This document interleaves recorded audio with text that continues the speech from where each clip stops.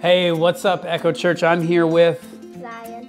And we're about to make Communion bread, otherwise known as flatbread or matzah, and it's gonna be yummy. And I jumped in Bill and Ted's excellent adventure time traveling machine, and I went back. I spent a little time with Jesus, and I have determined exactly how to make it with Target material. So are you ready, Zion? Sure. Are you excited? Sure. Okay, so let's talk about what you're gonna need. I've got 2 cups of flour, about a cup of water, and then I got a couple tablespoons of Oil. olive oil for that. Himalayan pink salt. No idea what that's called. Oregano leaves. Step 1 is what, Zion? Okay, well, let's start stirring. She put in maybe a quarter. I'm gonna start using with a fork just to get things mixed up. Zion, why don't you put a little bit of that oil in? Keep going, keep going. It's weird to try to like put that in her hand. It's too soft. Okay, so Zion, why don't you go ahead and mix that. Oh, you guys see those muscles here?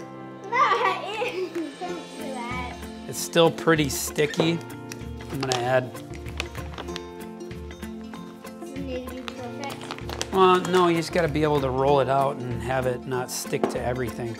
Because we want it not to melt in our hand, but melt in our mouth. Okay, that's good. Now this sleeve. Good job, you're strong. So on the night that Jesus was betrayed, he took bread. Oh, bread.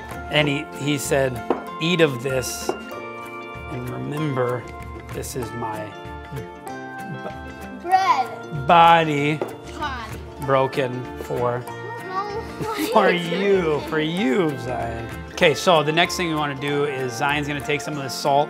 She's gonna put some salt in it, a little seasoning on there, and go wild. Come on, girl.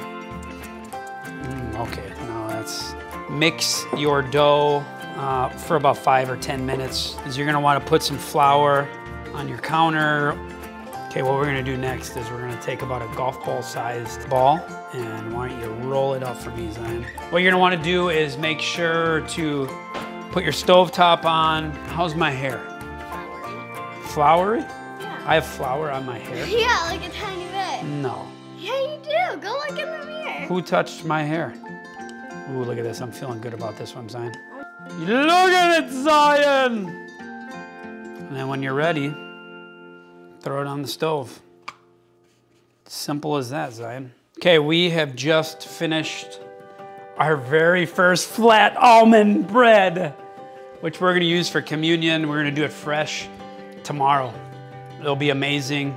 But I would encourage you to invite your family to join you in making the bread with you.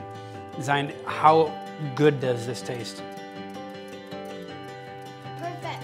I can't wait to see you again. She nailed it. I was just gonna whisper to her, we miss you. We miss you. We love you guys. We'll see you soon.